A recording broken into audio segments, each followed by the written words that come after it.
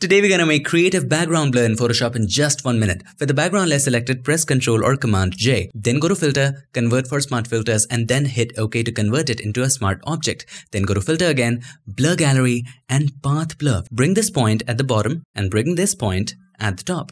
With the help of the middle point, we will create a curve. Now we're going to create one more line. Click and drag from the top to the bottom, and then do the same. Alright, now let's have some fun with the hair. Just click and drag in the direction of the hair. We're going to create an S curve. Click and drag to the top on the left hand side. Click and drag to the bottom. We can do the same over here as well. Now once you're satisfied with all this, just hit OK. Now click on the mask button right here. With the brush selected and the foreground color black, make sure the foreground color is black. You can press X to toggle. Flow 9 or 10%, something like that. Just paint on the areas you want the focus back in. With little more tweaks, we have created a fantastic background blur in Photoshop.